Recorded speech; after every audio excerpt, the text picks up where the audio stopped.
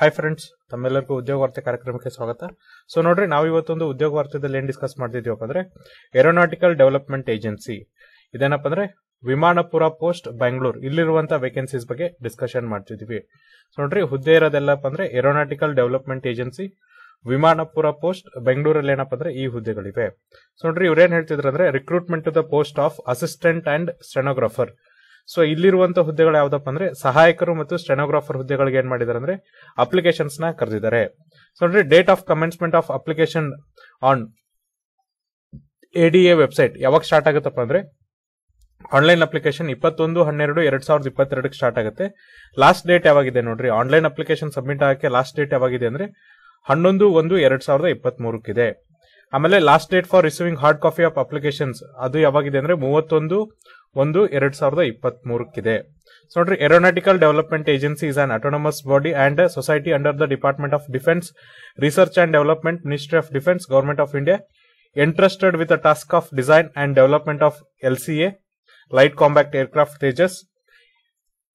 Aeronautical Development Agency invites applications from Indian citizens for the following post ಅಂತ ಹೇಳ್ತಿದ್ದಾರೆ.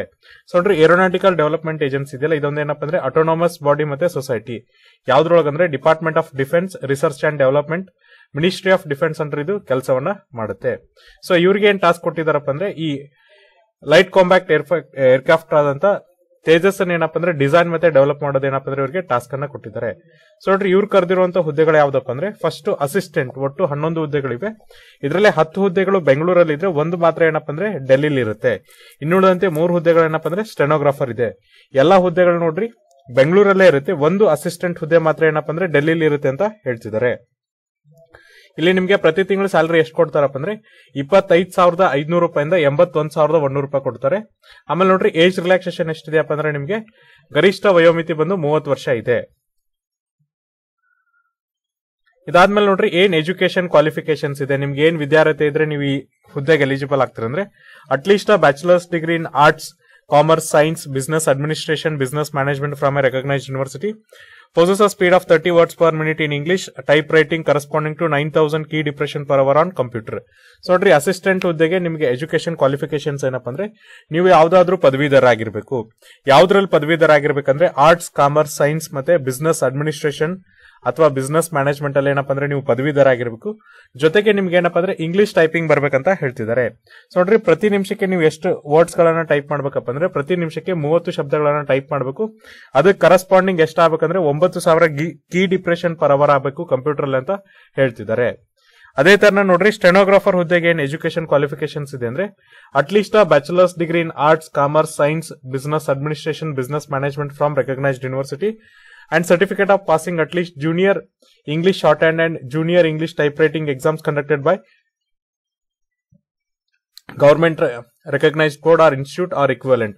So ನೋಡ್ರಿ, ಇಲ್ಲಿ ಕೂಡ ನೀವೇನಪ್ಪ ಅಂದ್ರೆ ಪದವೀಧರ ಆಗಿರ್ಬೇಕು. ಯಾವ್ದ್ರೊಳಗಂದ್ರೆ ಆರ್ಟ್ಸ್ ಆದ್ರೂ ಇರ್ಬೋದು, ಕಾಮರ್ಸ್ ಆದ್ರೂ ಇರ್ಬೋದು, ಸೈನ್ಸ್ ಆದ್ರೂ ಇರ್ಬೋದು, ಬಿಸಿನೆಸ್ ಅಡ್ಮಿನಿಸ್ಟ್ರೇಷನ್ ಆದ್ರೂ ಇರ್ಬೋದು ಅಥವಾ ಬಿಸಿನೆಸ್ ಮ್ಯಾನೇಜ್ಮೆಂಟ್ ಆದ್ರೂ ಇರ್ಬೋದು ಅಂತ ಹೇಳ್ತಿದ್ದಾರೆ.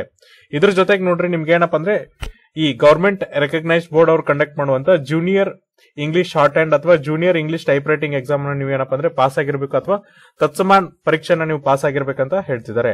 ಅಥವಾ at least bachelors degree in arts, commerce, science, business administration, business management from recognized university with diploma in secretarial commercial practice conducted by any government recognized institution or equivalent having shorthand and typewriting as a part of the curriculum. So ನೋಡ್ರಿ, ಇದಲ್ದೇನೆ ನೀವೇನಪ್ಪ ಅಂದ್ರೆ ಪದವೀಧರ ಆಗಿರ್ಬೇಕು. ಯಾವ್ದ್ರೊಳಗಂದ್ರೆ arts, commerce ಮತ್ತೆ science ಮತ್ತೆ business administration ಮತ್ತೆ business management ಅಲ್ಲಿ ಅಂತ ಹೇಳ್ತಿದ್ರೆ. ಇದ್ರ ಜೊತೆಗೆ ನೋಡ್ರಿ, ನೀವೇನಪ್ಪ ಅಂದ್ರೆ ಡಿಪ್ಲೊಮಾನ ಮಾಡಿರ್ಬೇಕು. ಯಾವ್ದ್ರೊಳಗಂದ್ರೆ ಸೆಕ್ರೆಟರಿಯಲ್ ಅಥವಾ ಕಮರ್ಷಿಯಲ್ ಪ್ರಾಕ್ಟೀಸ್ ಒಳಗೆ. ಇದನ್ನೇನಪ್ಪ ಅಂದ್ರೆ ಯಾವ್ದಾದ್ರು ಗವರ್ಮೆಂಟ್ ರೆಕಗ್ನೈಸ್ಡ್ ಯೂನಿವರ್ಸಿಟಿ ಅವ್ರು ಕಂಡಕ್ಟ್ ಮಾಡ್ತಾರೆ. ಅದ್ರೊಳಗೆ ನಿಮ್ಮ ಕರಿಕ್ಯುಲಮ್ ಅಂದ್ರೆ ನಿಮ್ಮ ಸಿಲೆಬಸ್ ಅಲ್ಲಿ ಏನಿರ್ಬೇಕಂದ್ರೆ ಶಾರ್ಟ್ ಹ್ಯಾಂಡ್ ಮತ್ತೆ ಟೈಪ್ ರೈಟಿಂಗ್ ಪಾರ್ಟ್ ಇರ್ಬೇಕಂತ ಹೇಳ್ತಿದ್ದಾರೆ. ಅಂತ ಅಭ್ಯರ್ಥಿಗಳು ಇಲ್ಲಿ ನೀವು ಎಲಿಜಿಬಲ್ ಆಗ್ತೀರಾ. ಸೊ ಇದಾದ್ಮೇಲೆ ನೋಡ್ರಿ, ನೆಕ್ಸ್ಟ್ ಏನ್ ಹೇಳ್ತಿದ್ದಾರೆ ಅಂದ್ರೆ ಎಕ್ಸ್ಪೀರಿಯನ್ಸ್ ಕೇಳ್ತಿದ್ದಾರೆ. ಮಿನಿಮಮ್ ಏನಪ್ಪ ಅಂದ್ರೆ ನಿಮಗೆ ಕನಿಷ್ಠ 3 ವರ್ಷ ಎಕ್ಸ್ಪೀರಿಯನ್ಸ್ ಇರ್ಬೇಕಂತ ಹೇಳ್ತಿದ್ದಾರೆ.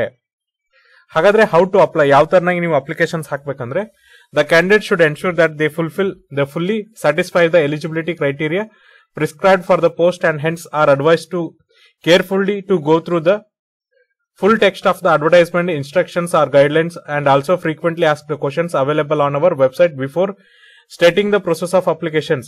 before starting the process of application registration, a sample complete application is also available along for the easy reference of the candidate. So ನೋಡ್ರಿ ನೀವೇನಪ್ಪ ಅಂದ್ರೆ ಮುಂಚೆ ಏನ್ ಎಲಿಜಿಬಿಲಿಟಿ ಕ್ರೈಟೀರಿಯಾ ಇದೆಯಲ್ಲ ಅದನ್ನ ಓದಿ ತಿಳ್ಕೊಂಡು ಅದು ಸ್ಯಾಟಿಸ್ಫೈಡ್ ಆದ್ಮೇಲೆ ಅಂದ್ರೆ ನಿಮ್ಗೆ ಕನ್ಫರ್ಮ್ ಆದ್ಮೇಲೆ ಜೊತೆಗೆ ನೋಡ್ರಿ ಫ್ರೀಕ್ವೆಂಟ್ಲಿ ಆಸ್ಟ್ ಕ್ವಶನ್ಸ್ ಏನಿದೆಯಲ್ಲ ಅದನ್ನು ಸಹ ನೋಡ್ಕೊಂಡು ನೀವು ನೆಕ್ಸ್ಟ್ ಏನ್ ಮಾಡ್ಬೇಕಂದ್ರೆ ಅಪ್ಲಿಕೇಶನ್ಸ್ ನ ರಿಜಿಸ್ಟ್ರೇಷನ್ ಮಾಡ್ಬೇಕಂತ ಹೇಳ್ತಿದ್ದಾರೆ. ಜೊತೆಗೆ ನೋಡ್ರಿ ನಿಮ್ಗೆ ಯಾವ ತರನಾಗಿ ಅಪ್ಲಿಕೇಶನ್ಸ್ ರಿಜಿಸ್ಟ್ರೇಷನ್ ಮಾಡ್ಬೇಕು ಅನ್ನೋದನ್ನು ಕೂಡ ಏನಪ್ಪ ಅಂದ್ರೆ ಈ ಕ್ವಶನ್ ಅಂಡ್ ಆನ್ಸರ್ ಅಥವಾ ಫ್ರೀಕ್ವೆಂಟ್ಲಿ ಆಸ್ಟ್ ಕ್ವಶನ್ಸ್ ಸೆಕ್ಷನ್ ಅಲ್ಲಿ ಕೊಟ್ಟಿದ್ದಾರೆ ಅಂತ ಹೇಳ್ತಿದ್ದಾರೆ. All candidate must apply for the intended post online through the link https://www.ada.gov. under the recruitment/adv-120 by registering their basic details like name, date of birth, valid email ID and mobile phone number followed by the password and confirm password. So ನೋಡ್ರಿ ಎಲ್ಲಾ ಅಭ್ಯರ್ಥಿಗಳು applications ನ ಹೆಂಗ್ ಹಾಕ್ಬೇಕಪ್ಪ ಅಂದ್ರೆ online ಮುಖಾಂತರನೇ ಹಾಕ್ಬೇಕು. ಅದು ಕೂಡ ಏನಪ್ಪ ಅಂದ್ರೆ ಈ ಒಂದು ವೆಬ್ಸೈಟ್ ಅನ್ನ ಯೂಸ್ ಮಾಡಿ ನೀವು ಆನ್ಲೈನ್ ಅಪ್ಲಿಕೇಶನ್ಸ್ ನ ಹಾಕ್ಬೇಕಂತ ಹೇಳ್ತಿದ್ದಾರೆ. ಯಾವ್ದಪ್ಪ ಅಂದ್ರೆ https://www.ada.gov.in. ಅದ್ರೊಳಗೆ ನೀವು ಹೋಗಿ ಅಂಡರ್ ದ ರಿಕ್ರೂಟ್ಮೆಂಟ್ ಅಂತ ಟ್ಯಾಬ್ ಇರುತ್ತೆ, ಅಲ್ಲಿ ADV-120 ಅಂತ ಇರುತ್ತೆ. ಅದನ್ನ ಕ್ಲಿಕ್ ಮಾಡಿದ್ರೆ ನಿಮ್ಗೆ ಏನಪ್ಪ ಅಂದ್ರೆ ಒಂದು ಪೇಜ್ ಓಪನ್ ಆಗುತ್ತೆ. ಅಲ್ಲಿ ನೀವೇನಪ್ಪ ಅಂದ್ರೆ ನಿಮ್ಮ ಬೇಸಿಕ್ ಡೀಟೇಲ್ಸ್ ಆದಂತ ಹೆಸರು, ಡೇಟ್ ಆಫ್ ಬರ್ತ್ ಮತ್ತೆ ಮೇಲ್ ಐಡಿ ಮತ್ತೆ ಮೊಬೈಲ್ ನಂಬರ್ ಕೊಟ್ಟು ಪಾಸ್ವರ್ಡ್ ಅನ್ನ ಹಾಕಿ ಮತ್ತೆ ಕನ್ಫರ್ಮ್ ಪಾಸ್ವರ್ಡ್ ಅನ್ನ ಹಾಕಬಹುದು ಅಂತ ಹೇಳ್ತಿದ್ದಾರೆ. ಇದ್ರ ಮೂಲಕ ನೀವೇನ್ ಮಾಡ್ಬೋದಪ್ಪ ಅಂದ್ರೆ ಅಪ್ಲಿಕೇಶನ್ಸ್ ನ ಸಬ್ಮಿಟ್ ಮಾಡ್ಬೇಕಂತ ಹೇಳ್ತಿದ್ದಾರೆ. ಜೊತೆಗೆ ನೋಡ್ರಿ, in addition to the registrations on website, candidate should send the print out of their registered applications form along with the self-attested certificates of copies SSLC, PUC, diploma, graduation, experience proof, SC, ST, OBC certificate, PS certificate, economically weaker certificate, NOC, etc. by registered speed post to the Joint Director, A&E Aeronautical Development Agency, Vibhutipura, Marathanhalli Post, Bengaluru. So ನೋಡ್ರಿ, ಇದ್ರ ಜೊತೆಗೆ ನೀವೇನ್ ಮಾಡ್ಬೇಕಪ್ಪ ಅಂದ್ರೆ online applications ಆದ್ಮೇಲೆ ನೀವೇನಪ್ಪ ಅಂದ್ರೆ ಅದ್ರದ್ದೊಂದು print ತಕೊಂಡು ಅಲ್ಲಿ ಆನ್ಲೈನ್ ಅಪ್ಲಿಕೇಶನ್ಸ್ ಅಲ್ಲಿ ಏನ್ ತುಂಬಿರ್ತಿರಲ್ಲ ಅದ್ರ ಜೊತೆಗೆ ಏನಪ್ಪ ಅಂದ್ರೆ ಕೆಲವೊಂದಿಷ್ಟು ಸೆಲ್ಫ್ ಅಟೆಸ್ಟೆಡ್ ಸರ್ಟಿಫಿಕೇಟ್ಸ್ ನೀವು ಕಳಿಸಬೇಕು. ಯಾವ್ದಪ್ಪ ಅಂದ್ರೆ SSLC marks card, PUC marks card, diploma marks card ಅಥವಾ ಗ್ರಾಜುಯೇಷನ್ ಮಾರ್ಕ್ಸ್ ಕಾರ್ಡ್, ಮತ್ತೆ ಎಕ್ಸ್ಪೀರಿಯನ್ಸ್ ಪ್ರೂಫ್, ಆಮೇಲೆ SC, ST, OBC certificate, FH certificate, ಮತ್ತೆ ಎಕನಾಮಿಕಲಿ ವೀಕರ್ ಸರ್ಟಿಫಿಕೇಟ್, ಮತ್ತೆ NOC ಸರ್ಟಿಫಿಕೇಟ್ ಏನಿರುತ್ತಲ್ಲ ಅದನ್ನ ನೀವೇನ್ ಮಾಡ್ಬೇಕಪ್ಪ ಅಂದ್ರೆ ರಿಜಿಸ್ಟರ್ಡ್ ಅಥವಾ ಸ್ಪೀಡ್ ಪೋಸ್ಟ್ ಮೂಲಕ ಕಳಿಸ್ಬೇಕಂದ್ರೆ ರಿಜಿಸ್ಟರ್ಡ್ ಪೋಸ್ಟ್ ಅಥವಾ ಸ್ಪೀಡ್ ಪೋಸ್ಟ್ ಮೂಲಕ ಯಾರಿಗೆ ಕಳಿಸ್ಬೇಕಂದ್ರೆ joint director aeronautical development agency, ವಿಭೂತಿಪುರ, Marathahalli post, Bengaluru. ಇವರಿಗೆ ನೀವೇನಪ್ಪ ಅಂದ್ರೆ ಈ ಒಂದು ಅಪ್ಲಿಕೇಶನ್ಸ್ ಹಾಕಿದ ಪ್ರಿಂಟ್ಔಟ್ ಅನ್ನ ಕಳಿಸಬೇಕಾಗತ್ತೆ. ಅದಕ್ಕಿರುವಂತ ಕೊನೆಯ ದಿನಾಂಕ ನೋಡ್ರಿ 31/1/2023. ಸೊ ನೀವು ಜಸ್ಟ್ ಅಪ್ಲಿಕೇಶನ್ಸ್ ಹಾಕಿದ್ರೆ ಸಾಲಲ್ಲ, ಅದ್ರ ಜೊತೆಗೆ ನೀವೇನ್ ಮಾಡ್ಬೇಕಪ್ಪ ಅಂದ್ರೆ ಆ ಅಪ್ಲಿಕೇಶನ್ಸ್ ಪ್ರಿಂಟ್ಔಟ್ ಅನ್ನ ತೆಗೆದು ಆಮೇಲೆ ಏನ್ ಸರ್ಟಿಫಿಕೇಟ್ ಮೆನ್ಷನ್ ಮಾಡಿರ್ತೀರ ಅದನ್ನ ಸೆಲ್ಫ್ ಅಟೆಸ್ಟೆಡ್ ಮಾಡಿ ಈ ಜಾಯಿಂಟ್ ಡೈರೆಕ್ಟರ್ A&D ವಿಭೂತಿಪುರ, ಮಾರತನಹಳ್ಳಿ, ಬೆಂಗಳೂರು ಇವರಿಗೆ ನೀವು ಏನಪ್ಪ ಅಂದ್ರೆ ಕಳಿಸ್ಬೇಕಂತ ಹೇಳ್ತಿದ್ದಾರೆ. ಹಾಗಾದ್ರೆ ನಿಮ್ಗೆ ನೇಮಕಾತಿ ಪ್ರಕ್ರಿಯೆ ಹೆಂಗಿರುತ್ತಂದ್ರೆ, ಸೊ ನೋಡ್ರಿ, the process of selections for the post involves 2 levels, level 1 return and level 2 skill test. So ನೋಡ್ರಿ, ನಿಮ್ಗೆ ನೇಮಕಾತಿನ 2 ಹಂತದಲ್ಲಿ ಕಂಡಕ್ಟ್ ಮಾಡ್ತಾರೆ. ಫಸ್ಟ್ ಹಂತ ಏನಿರುತ್ತಪ್ಪ ಅಂದ್ರೆ ರಿಟರ್ನ್ ಎಕ್ಸಾಮಿನೇಷನ್ ಇರುತ್ತೆ. 2ನೇ ಹಂತದಲ್ಲಿ ನಿಮ್ಗೆ ಏನಿರುತ್ತಪ್ಪ ಅಂದ್ರೆ ಸ್ಕಿಲ್ ಟೆಸ್ಟ್ ಇರುತ್ತೆ ಅಂತ ಹೇಳ್ತಿದ್ದಾರೆ. ಸೊ ನೋಡ್ರಿ, ಲೆವೆಲ್ 1 ನಲ್ಲಿ ಏನಿರುತ್ತಪ್ಪ ಅಂದ್ರೆ common for the both assistant and stenographer. ಈ ರಿಟರ್ನ್ ಎಕ್ಸಾಮಿನೇಷನ್ ಏನಪ್ಪ ಅಂದ್ರೆ ಅಸಿಸ್ಟೆಂಟ್ ಮತ್ತೆ ಸ್ಟೆನೋಗ್ರಾಫರ್ ಹುದ್ದೆಗೆ ಸೇಮ್ ಇರುತ್ತೆ. The return test will be comprise of objective type questions covering general English, general intelligence and reasoning ability, general knowledge and R awareness, quantitative aptitude, numerical ability and arithmetic, and descriptive type of questions covering paragraph, essay writings and letter writing, etc. So ನೋಡ್ರಿ, ಈ return examinations ಅಲ್ಲಿ ಏನಿರುತ್ತಪ್ಪ ಅಂದ್ರೆ objective type questions ಇರುತ್ತೆ ಮತ್ತೆ descriptive type questions ಇರುತ್ತೆ. Objective type questions ಅಲ್ಲಿ ನಿಮ್ಗೆ ಯಾವ್ದ್ರ ಮೇಲೆ ಕ್ವಶನ್ಸ್ ಕೇಳ್ತಾರೆ ಅಂದ್ರೆ ಜನರಲ್ ಇಂಗ್ಲಿಷ್ ಮೇಲೆ ಕ್ವಶನ್ಸ್ ಕೇಳ್ತಾರೆ, ಜನರಲ್ ಇಂಟೆಲಿಜೆನ್ಸ್ ಅಂಡ್ ರೀಸನಿಂಗ್ ಮೇಲೆ ಕ್ವಶನ್ಸ್ ಕೇಳ್ತಾರೆ, ಜನರಲ್ ನಾಲೆಜ್ ಅಥವಾ ಅವೇರ್ನೆಸ್ ಮೇಲೆ ಕ್ವಶನ್ಸ್ ಕೇಳ್ತಾರೆ, ಕ್ವಾಂಟಿಟೇಟಿವ್ ಆಪ್ಟಿಟ್ಯೂಡ್ ಮೇಲೆ ಕ್ವಶನ್ಸ್ ಕೇಳ್ತಾರೆ, ನ್ಯೂಮರಿಕಲ್ ಅಬಿಲಿಟಿ ಮತ್ತೆ ಅರ್ಥಮೆಟಿಕ್ ಮೇಲೆ ನಿಮ್ಗೆ ಕ್ವಶನ್ಸ್ ಅನ್ನ ಕೇಳ್ತಾರೆ. ಅದೇ ನಿಮ್ಗೆ ಡಿಸ್ಕ್ರಿಪ್ಟಿವ್ ಅಂದ್ರೆ ರಿಟರ್ನ್ ಟೆಸ್ಟ್ ಅಲ್ಲಿ ಏನ್ ಕೇಳ್ತಾರೆ ಅಂದ್ರೆ ಪ್ಯಾರಾಗ್ರಾಫ್ ಅಥವಾ ಪ್ರಿಸೇ ರೈಟಿಂಗ್ ಬಗ್ಗೆ ಕೇಳ್ತಾರೆ, ಲೆಟರ್ ರೈಟಿಂಗ್ ಮೇಲೆ ಕೇಳ್ತಾರೆ. ಆಮೇಲೆ ನೋಡ್ರಿ, ಲೆವೆಲ್ 2 ಬಂದ್ ಏನಿರುತ್ತಪ್ಪ ಅಂದ್ರೆ ಸ್ಕಿಲ್ ಟೆಸ್ಟ್ ಇರುತ್ತೆ. For the post of assistant, skill test in English type writing on computer keyboard. So ನೋಡ್ರಿ, ಅಸಿಸ್ಟೆಂಟ್ ಗೆ ಏನಪ್ಪ ಅಂದ್ರೆ ನೀವು ಇಂಗ್ಲಿಷ್ ಟೈಪ್ ರೈಟಿಂಗ್ ನ ಮಾಡಬೇಕು, ಅದು ಕಂಪ್ಯೂಟರ್ ಕೀಬೋರ್ಡ್ ಯೂಸ್ ಮಾಡ್ಕೊಂಡು. ಅದೇ ಸ್ಟೆನೋಗ್ರಾಫರ್ ಹುದ್ದೆಗೆ ಏನಿರುತ್ತೆ ಅಂದ್ರೆ skill test in English type writing on computer keyboard and English short hand ಅಂತ ಹೇಳ್ತಿದ್ದಾರೆ. ಅಂದ್ರೆ ನಿಮಗೆ 2 ಸ್ಕಿಲ್ ಅನ್ನ ಕನ್ಸಿಡರ್ ಮಾಡ್ತಾರೆ. ಒಂದೇನಪ್ಪ ಅಂದ್ರೆ ಇಂಗ್ಲಿಷ್ ಟೈಪ್ ರೈಟಿಂಗ್ ಇರಬೇಕು, ಇನ್ನೊಂದೇನಪ್ಪ ಅಂದ್ರೆ ಇಂಗ್ಲಿಷ್ ಶಾರ್ಟ್ ಹ್ಯಾಂಡ್ ಅಂತ ಹೇಳ್ತಿದ್ದಾರೆ. The candidate should qualify in both the test, that is return and skill test to get short listed for the selections ಅಂತ ಹೇಳ್ತಿದ್ದಾರೆ. ಅಂದ್ರೆ ನೀವೇನಪ್ಪ ಅಂದ್ರೆ 2 ಟೆಸ್ಟ್ ಅಲ್ಲೂ ಪಾಸ್ ಆಗ್ಬೇಕಂತ ಹೇಳ್ತಿದ್ದಾರೆ. ಆಮೇಲೆ ನೋಡ್ರಿ ಸ್ಕಿಲ್ ಟೆಸ್ಟ್ ಏನಿರುತ್ತಪ್ಪ ಅಂದ್ರೆ ಅಸಿಸ್ಟೆಂಟ್ ಗೆ ನೀವು ಪ್ರತಿ ನಿಮಿಷಕ್ಕೆ ಏನಪ್ಪ ಅಂದ್ರೆ 30 ಶಬ್ದಗಳನ್ನ ಟೈಪ್ ಮಾಡಬೇಕು. ಅದು ಕರೆಸ್ಪಾಂಡಿಂಗ್ ಒಂದು ಅವರಿಗೆ ಎಷ್ಟಾಗಬೇಕಂದ್ರೆ 9,000 ಕೀ ಡಿಪ್ರೆಷನ್ ಪರ್ ಅವರ್ ಆಗ್ಬೇಕಂತ ಹೇಳ್ತಿದ್ದಾರೆ. ಆಮೇಲೆ ನೋಡ್ರಿ 5 ಕೀ ಡಿಪ್ರೆಷನ್ ಅನ್ನ ಒಂದು ವರ್ಡ್ ಅಂತ ಅವರು ಕನ್ಸಿಡರ್ ಮಾಡ್ತಾರೆ. ಅಂದ್ರೆ ಕೇವಲ ನೀವು ಆಟ್ ಅಂತ ಹೊಡೆದ್ರೆ ಒಂದು ವರ್ಡ್ ಅಂತ ಕನ್ಸಿಡರ್ ಮಾಡಲ್ಲ, ಅಲ್ಲಿ 5 ಲೆಟರ್ಸ್ ವರ್ಡ್ ಇರಬೇಕು ಅಂತ ಒಂದು 5 ಕೀ ಡಿಪ್ರೆಷನ್ಸ್ ಇರುವಂತ ಒಂದು ಶಬ್ದವನ್ನ ಒಂದು ವರ್ಡ್ ಅಂತ ಅವರು ಕನ್ಸಿಡರ್ ಮಾಡ್ತಾರೆ.